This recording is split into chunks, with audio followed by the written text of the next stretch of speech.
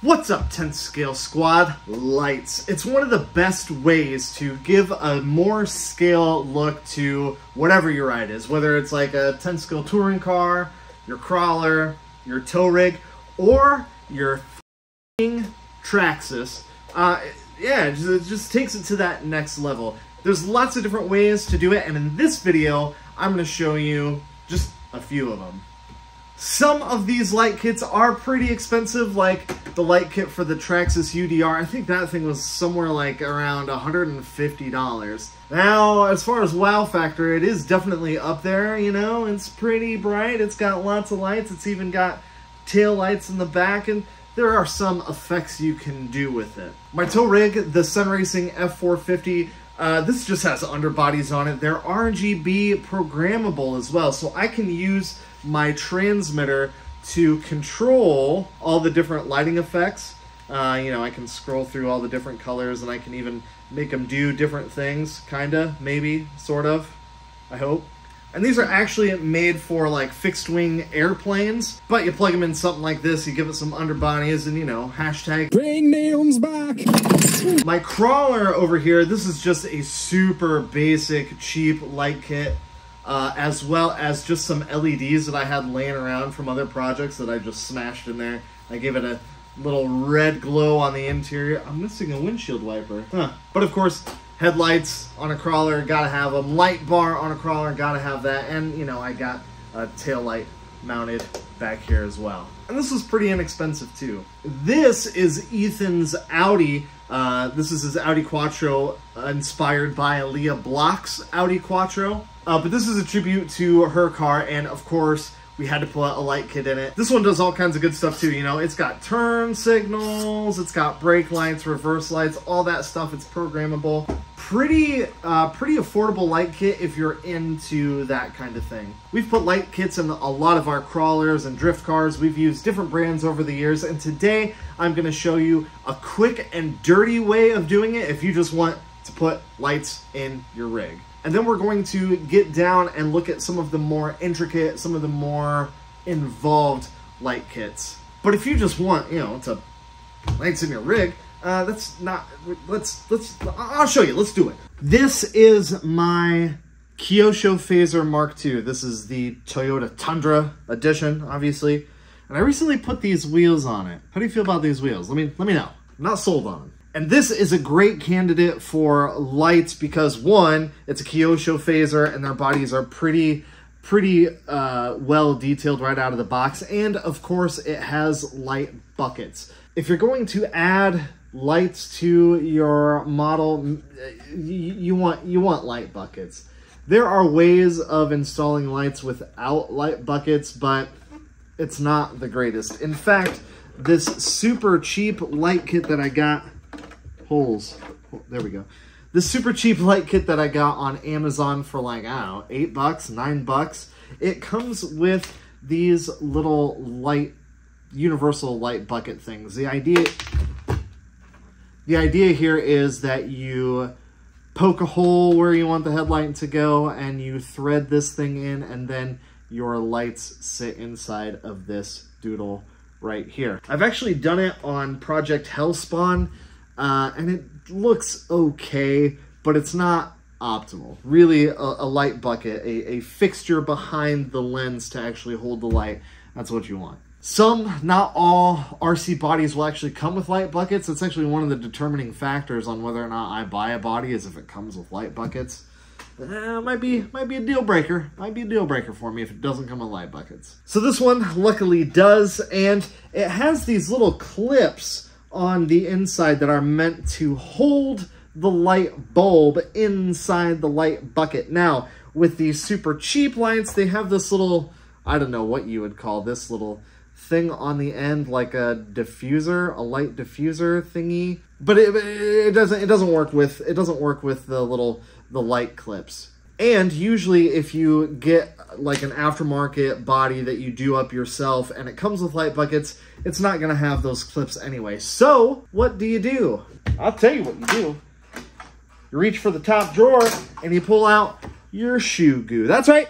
we're going to shoe glue these lights into the sockets. I've done it a bajillion times. It never fails, always looks fantastic. But first, we need to know which lights do what. So, I had the forethought when we rebuilt this to take a little servo extension and plug it into the third channel of the receiver. Now, if you're getting some fancy lights that have a little light controller that you want to be able to control from your transmitter, obviously you're going to need a 3-channel transmitter and receiver. On this one, the lights are just on. If the power is on, the lights are on. It's quick, it's dirty, it's not a bad way to do it, and that's what we're going to do here. There are ways that you can control this with like an on-off switch, but you'll need a light controller and, again, a 3rd channel on your transmitter or receiver to actually control the dang thing. But if you just have a 2-channel transmitter and receiver, like most ready-to-run RCs, you will almost certainly have a 3rd port open on your receiver. Well, this is just like unraveling the mystery of the universe here. What in the blazes? Usually that channel is reserved for like a binding plug in most cases. And that's how it's, I think that's how it's wired up in here. I think the 3rd channel for this is just the bind plug port. So you just stick your lights into that bad boy right there and bing bam pow. How do you like me now? Nectar of the RC modeling gods. What we're gonna do is we're just gonna put, not a big glob, that's a pretty big glob, way too much. Perfect. We're gonna smash it in here, just like that. The noises that you make with your mouth are 100% essential. Now, it should go without saying, but I'm gonna say it anyway. It is important to plug in the lights, 1, to make sure that they do in fact work, and 2, figure out which lights go where. Obviously, you don't want to plug the headlights into the tail lights and the turn signals into the, you know, you get where I'm going. Now, our Kyosho Phaser Mark II here only has buckets for 6 lights in total. 2 headlights in the front, 2 taillights in the back, and 2 amber lights or turn signals in the corner. I think, do I have a spot for more lights? I don't think so. So what are we going to do with the remaining 2 lights? Red on top or red on the bottom? I'm going to say red on the bottom, which would be the top in this orientation. What in the devil here is going on? That's an amber, so we're going to put that at the top, which is actually the bottom since we're upside down. Just a big old glob on there. Not too much. How's that look? Oh, I like it. How about the other side? Yes. And tail light insertion.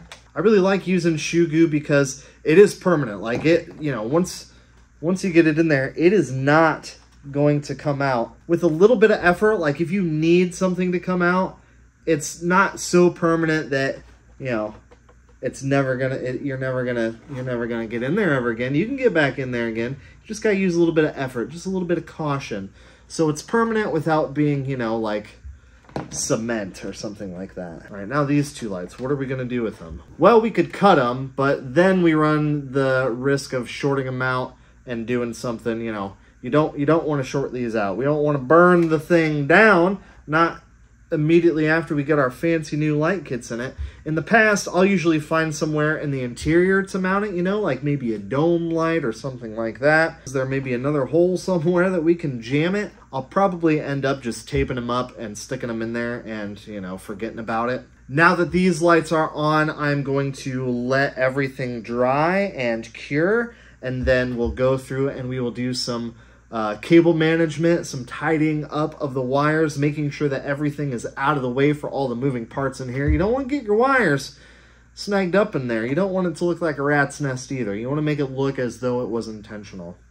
All right, let's let this dry, and I'll show you the right way to cable manage your wires in the thing. Here is Ethan's Audi, and boy, does it look good. If we take a look underneath the hood here, you can see that Ethan has gone through and actually attached the wires to the clips on the light buckets. It's a little bit of a finicky task. It might be a good idea to try to attach your lights to the light buckets before attaching the light buckets to the car, because getting your wrench in there, getting your fingers in there and wrenching on the thing after the fact is a little it leaves something to be desired for sure. But as you can see, Ethan is using the Tamiya light kit. Now, this light kit obviously comes with way more lights. There are actually more lights in the kit than what we used in this chassis right here. And you can see he went around and used Gorilla Tape to tape down the wires. They follow the A pillars here and the C pillars in the back, and everything is held down nice and firm with this tape, and the wires are all hidden away from view.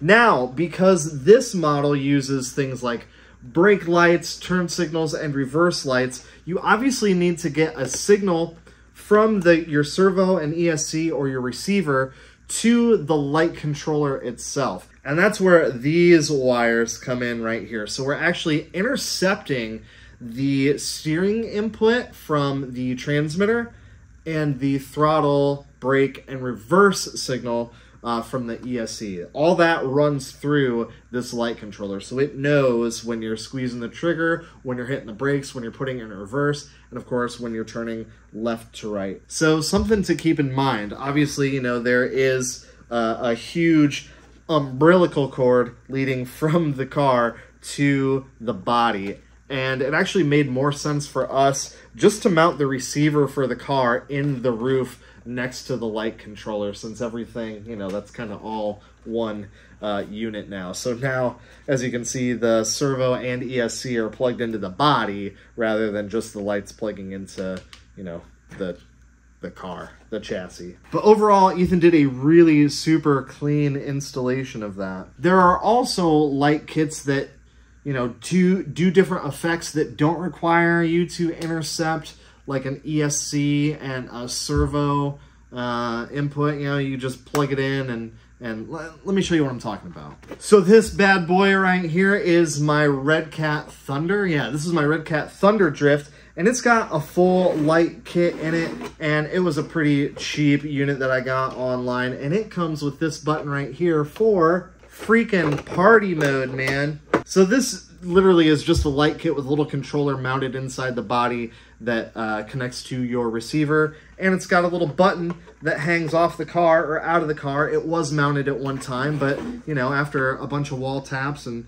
ridiculous bashing around on a chassis that really doesn't deserve it, my button's all loosey-goosey, but here it is. And, you know, you can scroll through all kinds of different modes on it. If you've seen it, then you mean it, then you know you have to go. What is happening? The light kit in this is not plugged in. But you can see I used way more tape, and the reason is some of these LEDs obviously are pretty bright, which is what you want, but it will actually cause light to bleed through the Lexan. So rather than just illuminating through the front of the headlight, you'll actually get light bleed kind of lighting up the whole front end of the car, and it doesn't look scale. So to get around that, I'll use some black tape over the light buckets. I use the black Gorilla Tape because I found that stuff just works the best to really hold in the light. Back the body with black Gorilla Tape anywhere that you see light bleeding through the body. You want to isolate that light as much as you can so it's coming out the bucket and not just looking like you got a, you know, Tron style glowing body. Unless you're into that kind of thing, that's cool. I get it. It's not my thing, but if it's your thing, that's cool. But what if I've got multiple light kits? What if I've got, you know, a cheap light kit and I got a cheap little light bar and I've got a little, you know, brake light that I want to put in? How do I do all that? Well, hold on, we're getting there. I'm gonna show you. How does this come off? Yeah, something like that. So if you've got something like this where you've got, you know, kind of a hodgepodge of different lights and you've only got a 3-channel receiver, the easiest way to run multiple lights, kind of making your own light kit, is to use a splitter. Honestly, it just splits the 3rd channel or an extra channel on your receiver, and it gives you power out. Or another option would be battery. You know, just plug it in with batteries. I've got a few cars that run underbodies that just use a 9-volt battery. Like, check this out. The Grafen Cast, part granite, part Typhon, part Outcast. This thing was super fun to build and a lot of fun to drive as well. But as you can see in here, we've just got a 9-volt battery right here, and somewhere there's a switch. Oh, the switch is right here. I shoe-gooed it in place, wouldn't you know? And there we go. There are the underbodies on the old Grafin cast that just runs off a 9-volt battery. No battery in the car. Or obviously you can go out and you can get a battery pack for a nitro vehicle. Like pretty much all the nitro vehicles that we have here run a little battery pack, and it has either a JST connector on the end that you can plug, you know, right into a light kit, or it just has a regular little receiver connector. And don't forget, of course, you know, there's things like the UDR where manufacturers make their own light kits specific for the vehicles. And those honestly are the most expensive, but they're the best. You know, usually they send you all the mounting hardware that you need to make it look good and fit well. And of course, instructions on where everything goes, how everything plugs in, and how to program the lights if it has lighting effects as well. But, you know, if you're a cheapo like me and you want to do something yourself, I hope this has helped kind of answer your questions, give you an overview of, you know, what all the different lights that I use kind of look like, how they operate, etc., and what your options are. You know, maybe you just built yourself a Tamiya and all it's ever going to do is sit on the shelf, Ethan. So did that answer any of your questions? Do you have a better idea now? Are you feeling good about it? I hope so. Did I leave anything out? Let me know down below. And send me your ride. I want to see the light kits that you guys put in your cars. Hit me up on the Facebook or the Instagram.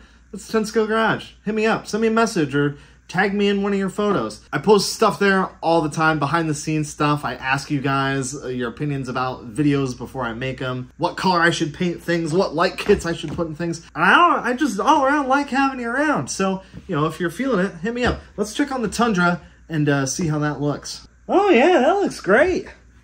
That looks fantastic. What do you reckon? And I don't see, I mean, it's not, I don't see a lot of light bleed, actually. Those light buckets being big, chunky plastic, that's gonna help a lot. I don't know, what do you think about these wheels and tires? They definitely got a lot of poke.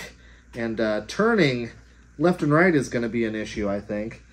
I don't know, maybe I'll put the stock wheels and tires back on. Anyway, there you have it, guys. What do you think? For a quick and dirty way, you know, what did that take us? How long did that take us? Did that take us 5 minutes?